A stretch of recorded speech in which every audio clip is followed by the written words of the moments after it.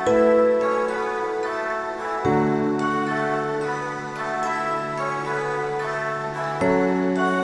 it's a great pleasure to introduce Michael Echols, who basically you're going to do a quick intro about yourself and then the background and why you're here today. And by the way, it's so funny, we spoke yesterday and the fact is September 11th today, it's, we said, all the stars are aligned since Michael spent, quite a few years at DHS, and he's going to talk to you about some of the, some of the consequences and some of the stuff he's done. All right, it's good to be here. I know you guys have had a long work day, but if you bear with us, maybe you'll get something out of this. I left the Department of Homeland Security in the end of 2016, or say September 2016, right before the elections. Prior to that, I was the chair of the communications sector. I was the chair of the Network Security Information Exchange. I was the chair for an organization that brought together the CEOs of defense, IT, and comms. That would be like Juniper, AT&T, Sprint, Microsoft. These CEOs actually work together with their technical people, and they produce reports to protect the country and provide those to the president. Prior to that, I worked in building infrastructure protection across the 16 critical sectors. And from a technical standpoint, CISSP, for years during the .com era, we built networks for NEC and MCI and AT&T, and so I've been in this thing for a little while. Now, I have a nonprofit out of Kennedy Space Center, and we build cyber threat information sharing organizations, and also have a for-profit does cybersecurity. Yes, ma'am.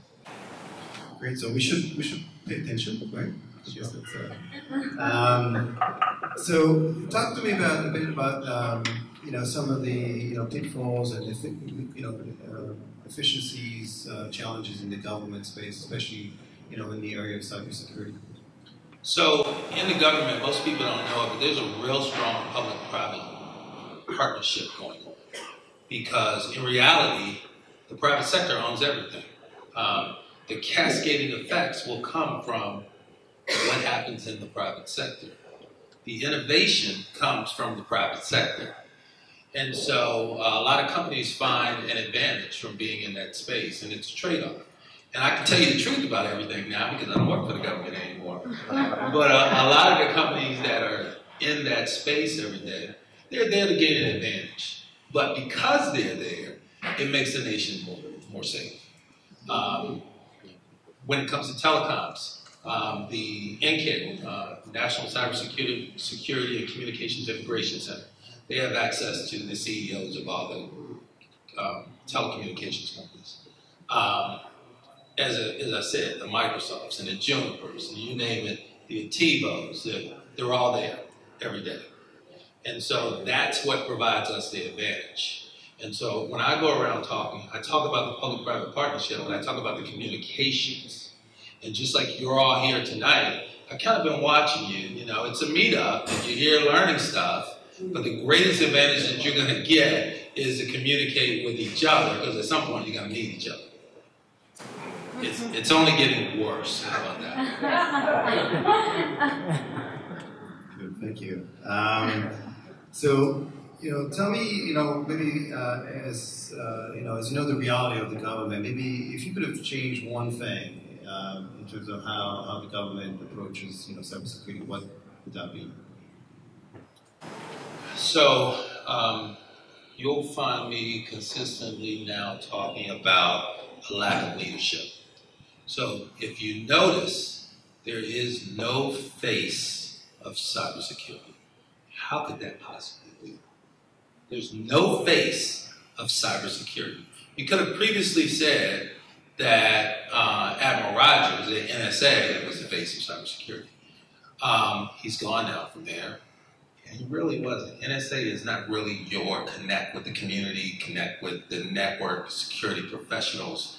And because of that, And because of how the government has failed in producing that thing or that person, that star that everybody looks towards, it leaves us very vulnerable.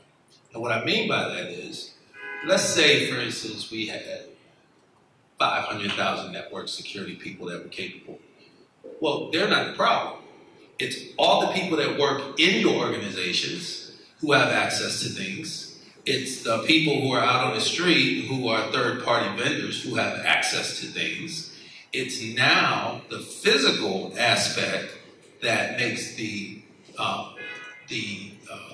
logical piece very difficult. And it's the interchange between them, which is only going to get worse with the Internet of Things.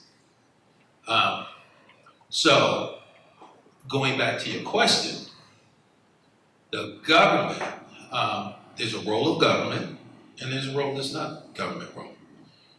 The government is not coming to save you, is what I typically say. I'm actually writing a book called that. Government is not coming to save you, right? And so within the private sector, these heroes, these people, these beacons have to emerge, right?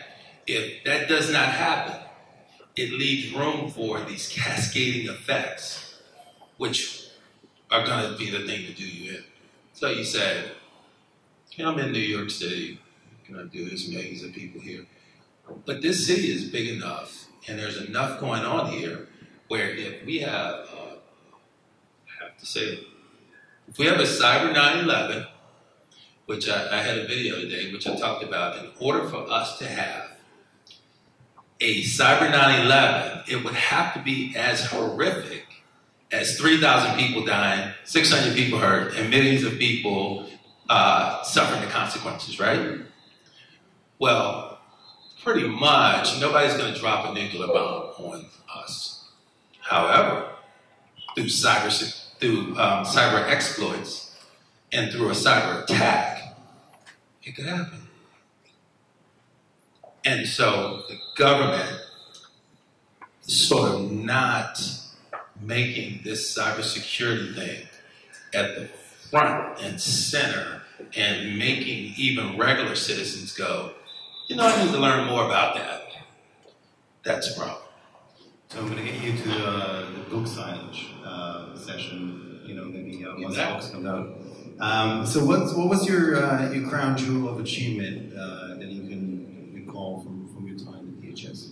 So in 2012, I did a national security risk assessment with the telecom companies, some IT companies, satellite companies, Comcast, those kind of people, all the people associated with communications. And that was important because they're all regulated. I don't know if you guys know it, but for some odd reason, not for an odd reason, it's because of money, right? IT companies are not regulated, even though, like Google Fiber, they're trying to do telecom.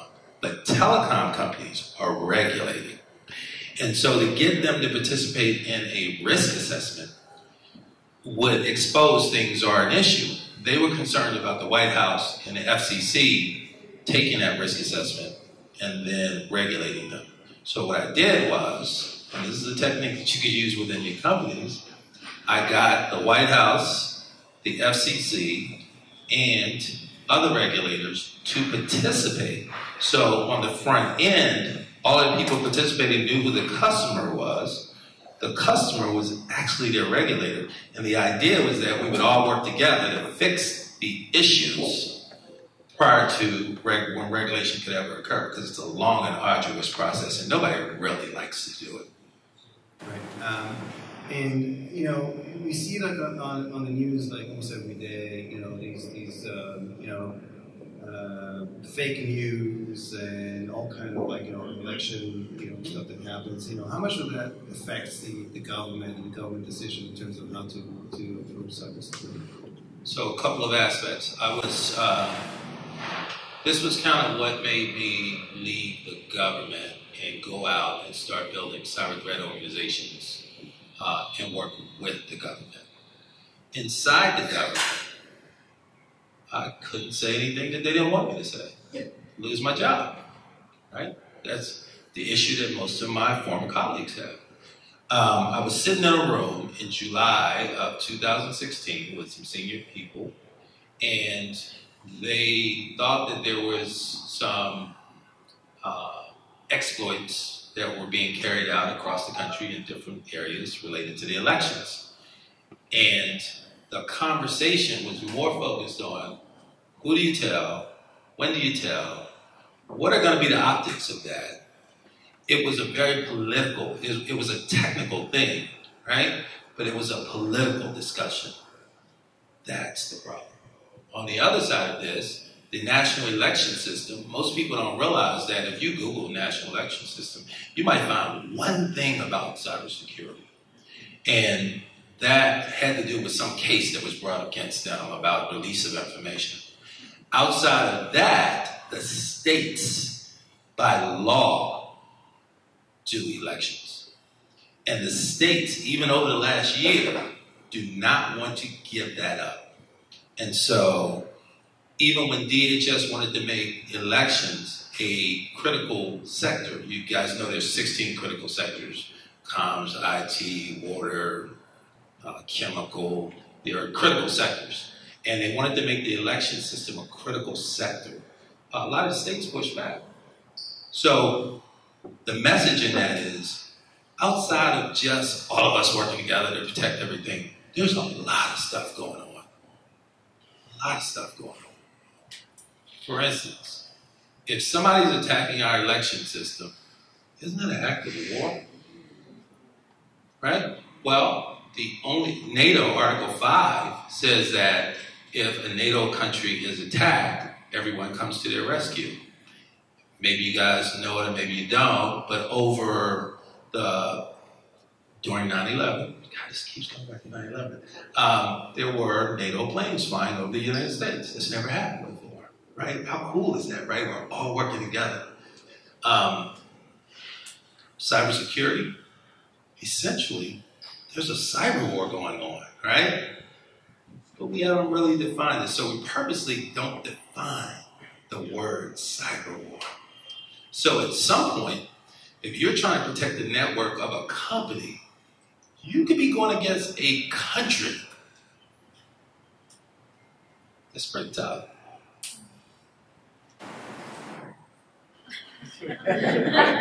Just saying. It's rough out here. It's getting worse. Okay. We'll grab another drink afterwards, but and I apologize for not memorizing. You guys remember Sony? No, sorry, go ahead. Sony was going against a country. I thought the government just basically, they extradited basically. Okay, so that's a good one. Good conversation. So yeah, Jay just did, but guess what? That was 2014, and Sony lost half of their data, half of their computers. They had to go out to Best Buy, because we were working with them. They had to go out to Best Buy and buy computers and laptops to keep the company going, right? Which means that you definitely you don't have the security that you had previously.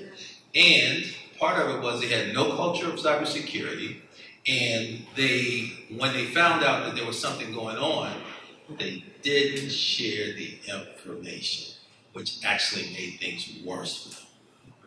And it kind of leads me to, it's a great segue to the next question, is that, and I ask that a lot for people that come here, is that, you've seen the progression of cybersecurity in industry and government in the past couple of years. What has changed?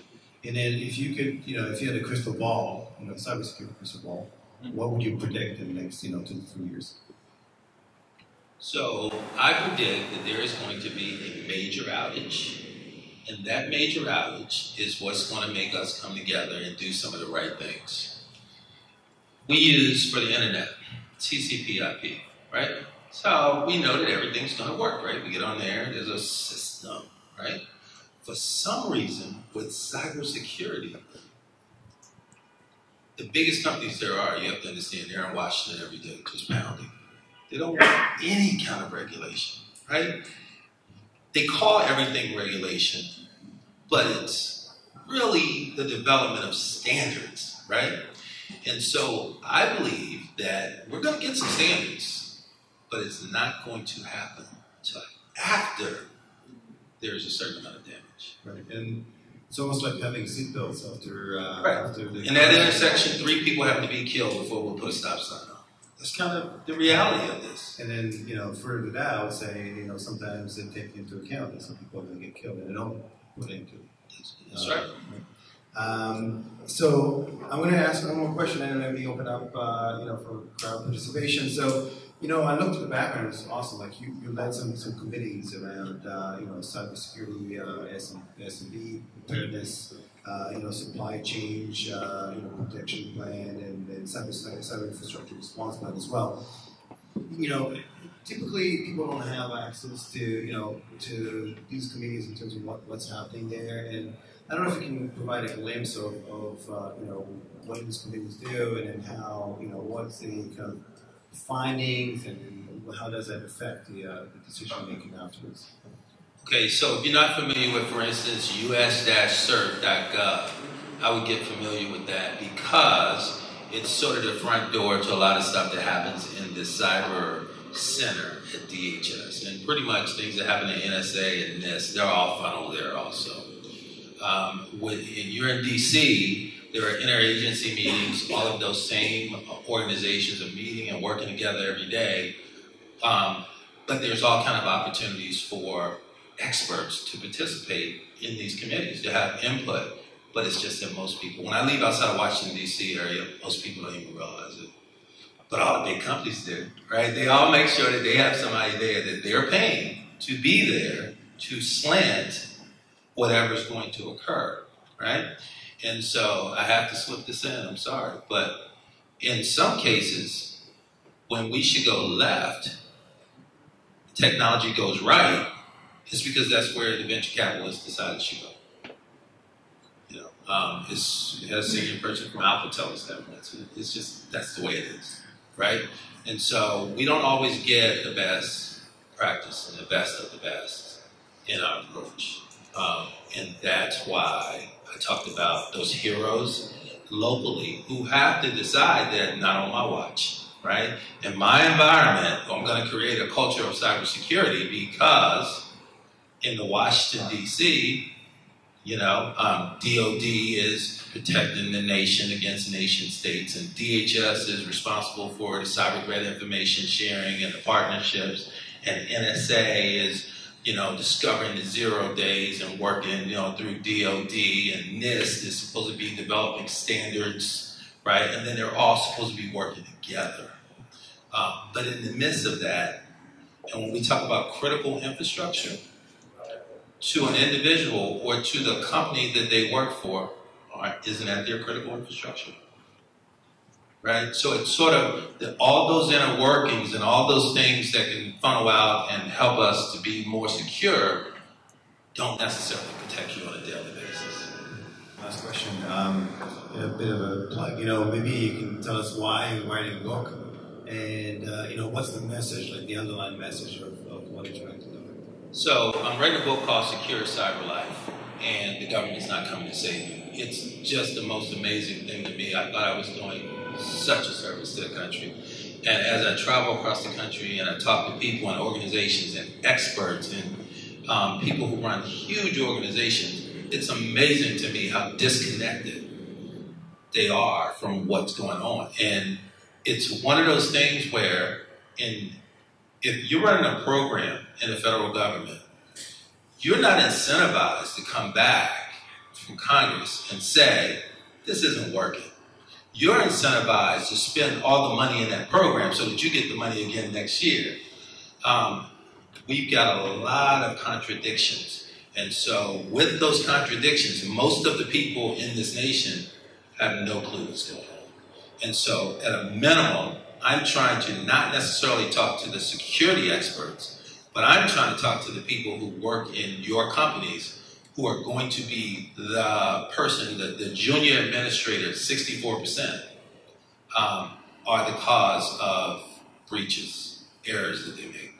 Or I'm trying to talk to the people who work there who care but they don't really get it. They take the little IT compliance test, but they don't really understand how that affects their livelihood, the company's livelihood, and how this one little thing that they're doing is going to have an effect on the company.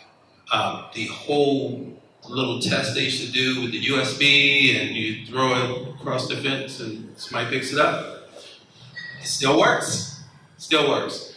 Although now they're doing a little test where they take the USB, they put it on a conference room table, and they put that USB on a conference room table. No matter how much training you give people, they always stick it into the system. And they go back and they ask, well, why did you do that? And it's human nature, which is what most technical people forget about. We're all humans, right? They always say, I just wanted to return it to the right person. Okay, I was thinking about totally different thing. Maybe a little kitty on it or something. That was great. So maybe I'll open up, for questions. Anybody has some questions to Michael? So you know why they did this with kids, right? Because it was too easy for the adults. It says everything. I mean, it says everything. But I thought the other really important part of that was, when we think about the election system, we always think about hacking into the machines. We forget about all the components that make up the supply chain, right? I used to tell people, I was at the Homeland Security Institute for a while, and I used to tell them that if we were talking about telecom and ones and zeros, you don't have to take the system down. All you have to do is disrupt it. I spoke to APTA a couple of weeks ago, American Public Transportation Association. That's all the big transportation systems, right?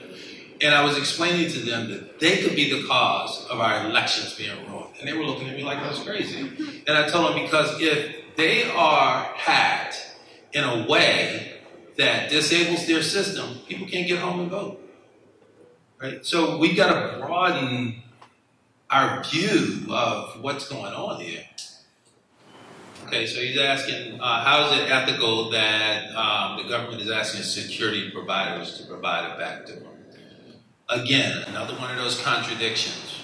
One contradiction, the government partly funds Tor. Tor gets you onto the dark web, but it's for a reason, right? So that the government can have contact with dissidents and people that are in places that help protect us. Back to your question.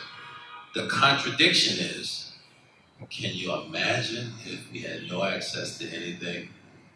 This thing, we're already in a wild. So, right. So it's this push and pull. It's not my opinion about what we should do, but I'm just saying this is the problem that we have. The benefit is that you live in America. The problem is that you live in America. No, it is. Nobody tells you what systems to deploy. There's no real regulation. There's some for banking and other things, but you have the opportunity to take risk. And so, because of that, the government teeters, depending on what administration is there, on whether we need to have access and have sight of what's going on or not. Plus, it's for your own safety. Yeah. Just get with the program. Stop it. Come on. Got an NSA guy over there. Yeah, last question. Yeah, that's a great question. He was asking that, what about if we had some type of standard for voter benefits, all of us, for voter security, and then start with, say, Washington, D.C. as sort of a test or a pilot? Well, over the last 5 months, there's been 2 or 3 groups that have been set up. So there's now a government group with all the government agencies that have to do with the elections, and there's an industry group. They made it a critical sector. States don't necessarily want to participate, but it's there. They're working together. Harvard University stood up something, and you have like Microsoft and Facebook, and some of the bigger companies are all participating. So there's 2 or 3 different efforts going on right now. I think before they get to the pilot stage, they're at the point that they're trying to just align the troops.